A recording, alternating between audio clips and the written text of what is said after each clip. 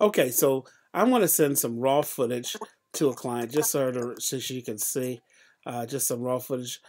Need some photos and some B-roll, so it's not color corrected, just her talking head footage. So we're going to log into frame.io, and we're using the Premiere plugin, and we're going to just go right ahead and hit let's go. All right, then it's going to take us to our Gmail account, and then we're going to authorize that.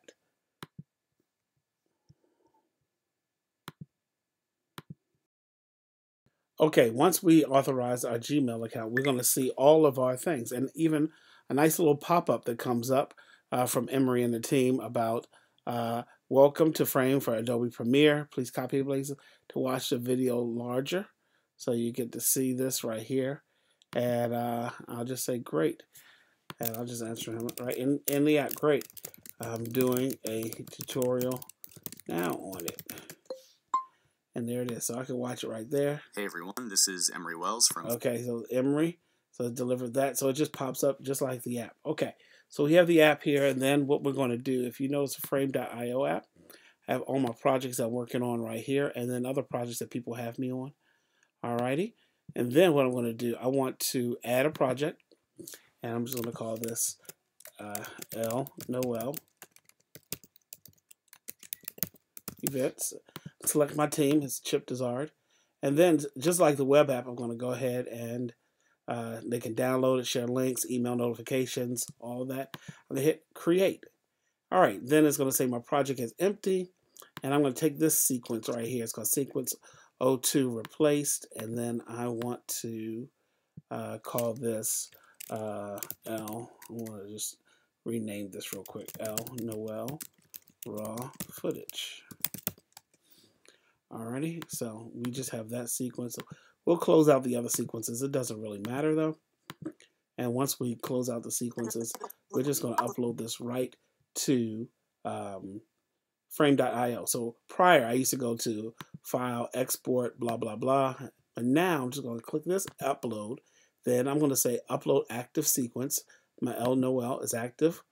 Scratch this. I'm going to leave it at 720. I'll just leave it right there. I can keep the rendered file if I want, at least 720, my whole sequence, or I can do it in and out. That's really powerful right there. Renders to my scratch disk.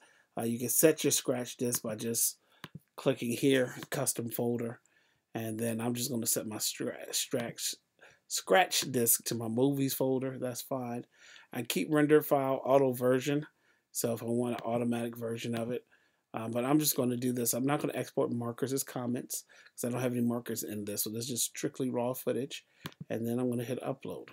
And as it's uploading, it's going to launch Media Encoder. And you see Media Encoder launch immediately. Okay? And then it's going to go ahead and just start encoding. So we'll let this encode and come back and pause. And we'll see how it renders and uploads right to frame.io. Okay, so it's finishing up uploading now. It's at 96%. And as you can see, I can actually rate it myself. It shows the size once it's finishing uploading, shows the time and everything like that. So it's 99%. So everything that I can do in the web version of Frame.io is brought here. My notification bar here. And it shows congratulations on my first upload. Share the love. Sharing, helping you grow, continue to build a great feature. So if I do that, I can send a little tweet out or something like that, you know. So I'm going to just go ahead and send this out and sign in with my Twitter and my buffer. I like sending it to my buffer. I'll just put it there. Let me see. Okay. I'll share now. Okay. All right. So that's nice. Really nice feature, very good technology here. We hit X out of that, and then we'll see that it's generating a thumbnail.